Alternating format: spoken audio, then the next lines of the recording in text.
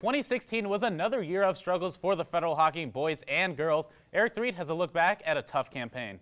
Federal Hocking Lancers. Both boys and girls teams combined for 9 wins. They both lost in the first round of the playoffs. It was hard to find positivity in Fed Hoc, but it wasn't all bad. After losing 12 of the first 13 games, the Lady Lancers won 4 of their last 8 regular season games. Locking down the paint led to transition buckets where Fed Hoc showcased their long-range shooting ability. But Fed Hoc fell flat in its face, however, because of one aspect they lacked all season: finishing in the clutch. Turnovers and lazy defense in the tournament cost them a date with Waterford.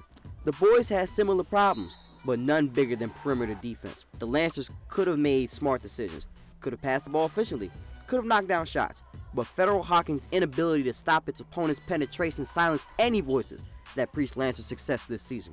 They finished with a loss to Ironton St. Joe, and Fed Hoc led after each of the first 3 quarters. Now they have volume 3-point shooter Ryan Harvey, gone. Rebound snatcher Carter Russell, gone. Floor general and leading scorer AJ Cobb, gone. But Coach Jamie Justice got 1 year under his belt. The only way to go is up.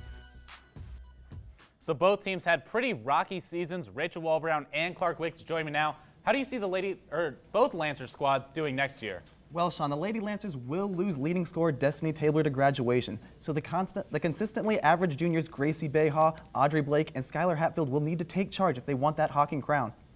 I completely agree, Clark. Blake is just a firecracker behind the arc, and Hatfield really has the ability to maneuver within the paint. Their accuracy issue was the only thing keeping them from being a constant threat this season. Bayhaw needs to use her height to secure offensive and defensive rebounds. If the juniors work on these weaknesses, they'll be a better rounded team come winter. And when the boys graduate 4 players this year, their younger players will need to work in the offseason as well, especially with main man AJ Cobb gone in the 16-17 season. Do you think there's anyone who can take a spot? AJ Cobb may leave big shoes to fill, but I believe Randy Lance will be able to fill that role. He had quite a few double-digit scoring performances, and if he hits the weight room in the offseason, he'll be strong enough to finish in the paint. And with both of their seasons over and similar issues to be fixed, some pickup games against one another this summer might be all they need to work out those kinks. Yeah, we'll see how they do next year. Might be another tough one. Thanks, guys. One of the teams that made history this past season was